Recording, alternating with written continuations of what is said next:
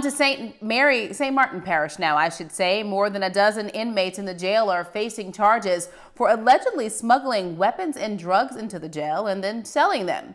Our Katie Easter reports the investigation is just beginning.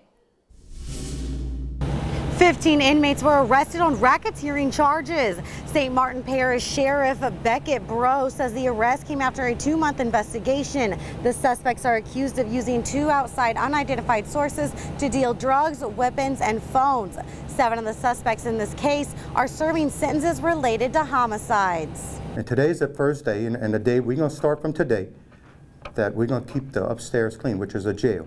We're going to keep it free from contraband, keep it free from drugs. Because you don't come to St. Martin Parish Correctional Center to get your drugs.